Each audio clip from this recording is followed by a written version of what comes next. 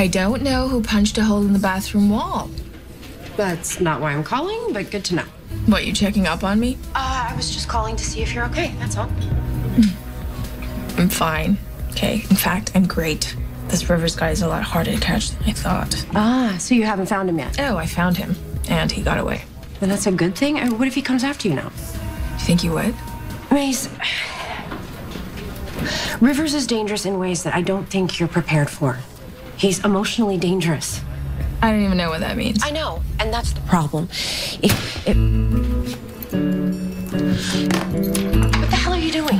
Reminding you that you are not Maze's mother. She's got a big girl pants on. She's fine. Really, because she caught Rivers and he got away. Oh, I doubt that.